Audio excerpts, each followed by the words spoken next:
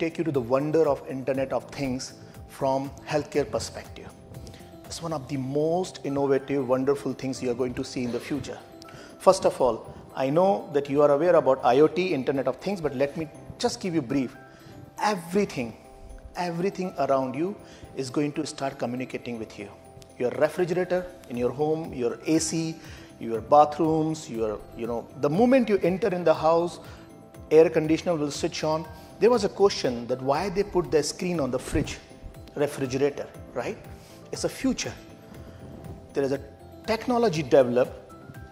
There will be iPad or a screen on your refrigerator, and there will be sections for the vegetables, section for the food, section for the meat, section for your dairy products and all. So the moment you take the vegetables, it will tell you your daily family consumption, how much meat you are eating, or maybe you're not eating enough fiber. So that screen will show you those things. And also this screen will also send you alert on your wearable device as well as to your dietitian. How amazing it is. If your dietitian has access to your daily routine activity, and if your dietitian can print a chart, it's going to change. It's going to change the healthcare delivery system, because Internet of Things is just not for switching on the light. Internet of Things is going to transform healthcare delivery completely. Imagine an asthmatic patient. The patient has asthma. Now you go to doctor, and doctor prescribe you medicine, but he does not have much details than your family history. What else he has? Maybe your medical reaction. But with IoT, doctor can see where you are living, which community you are living. Is there industrial area around it? What is the pollution status of that? What is the family history? With these technological advances, he can also track what is your humidity level at your home. What is the situation? What is your air conditioner setting from last 1 month and 6 months and 1 year? This Internet of Things is going to change entire way of healthcare delivery by giving massive data access to the healthcare physicians. And how these healthcare physicians are going to read this data, I'm going to talk in my next presentation. But here is what IBM did. IBM did a study about Internet of Things. They said the first and foremost, most important thing is that it will reduce the healthcare cost. Currently, no matter which part of the world you're living, healthcare cost is a major concern for any government, any country, any place. However, it's not only that there is a little healthcare cost involvement. What is most worst at this moment globally, the healthcare is reactive. What is reactive healthcare? It is that if you have cancer, you will be treated. If you have malaria, you will be treated. If you have diabetes, you will be treated.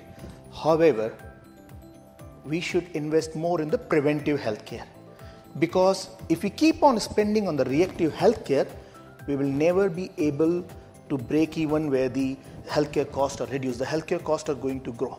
With the IoT, the healthcare cost will reduce because the data will be available immediately to the government, to the local people, to the physicians. There will be beautifully outcome of every treatment, because your doctor will have a real-time information and access to everything. Let me give you an example. My mother is diabetic and my father too. So I'm imagining very soon a refrigerator is going to come. So in the morning when you go to refrigerator, it will ask you to just punch in your thumb there, and it will give you your blood sugar level, and based on it, it will suggest you what kind of food you should eat today. How amazing it is going to be.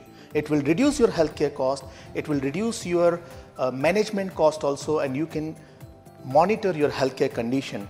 It will improve the disease management, it will reduce the medical error. We all know that medical error is one of the big cause of the death, even more than the aviation death. You might hear in the newspaper that there is an airplane accident happening, but if you see the number of people dying from the medical error are far bigger than any kind of road traffic accidents also. And it will eventually enhance the patient delivery also, because with the IoT Internet of Things, the information is available everywhere, and you can easily cross-check on your television, on even your refrigerator, your air conditioner. Your air conditioner will start communicating with you, and it will say you that this is the level of humidity, this is your asthma level, how you want me to adjust it. This is the future, my friends. And it's a 4 million patients which are going to start using IoT by 2020. So we are not very far. At this moment, they're not much used, but IBM predict by 2020, there more and more people are going to use it.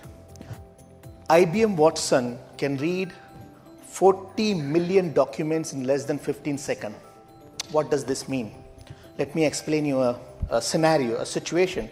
Currently, a doctor who spent maybe 10 minutes reading, 5 minutes or 10 minutes reading your history, all he can read is your family history, your age, your biometrics, your vital signs, little bit about medical reaction and all.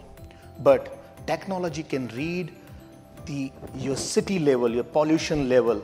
Technology can read your father's history, your mother's family history. Technology can read the various medical conditions and various biometrics, single element, and this IBM Watson can present 40 million documents reading, which you don't need to carry to doctor even, in less than 15 seconds, and provide various treatments and various therapy options to the doctor. How amazing it's going to be when doctors will have access to something like that. Because at this moment, if the doctor reads more document, it is also becoming costly for the patient, because doctor will be able to see less number of patients and healthcare cost is increasing. But artificial intelligence and latest knowledge equipments are going to help the delivery of healthcare system. Telemedicine, one of the most beautiful advanced tool in current time. In a global healthcare, use of telemedicine is very important, because probably you're thinking in medical tourism that telemedicine is only for the consultation when doctors and patient would like to just have a few words and all, but it plays significant role in pre-operative care and post-operative care. Most of the medical tourism facilitators or medical tourism doctors forget about most important component of medical tourism, which is pre-operative care and post-operative care. You don't want patient to fly from Middle East or Africa to Croatia, and before surgery you realize that his blood sugar level is high, and you did not ask for any pre-operative condition, you did not ask for some of the basic medical conditions. And you don't want also patient to go back from Croatia to Africa and without care available to him, and doctors are not able to provide the care to that patient, doctors are not able to understand the medical conditions, or maybe the medicines only not available post-operative. Telemedicines play a very important role educating not only doctor but the physicians. I was in Jordan few days back, beautiful conference, and I met with a guy from Singapore. He has a business of telemedicines only for the physicians. They sell telemedicine to physicians, where physicians can pay a subscription fees, annual small subscription fees, and they have access to take an opinion from German physicians, one of the high quality educational physicians and professor. So this is not only for the patient, it's also for the physicians. Telemedicines, one of the important role in the medicines.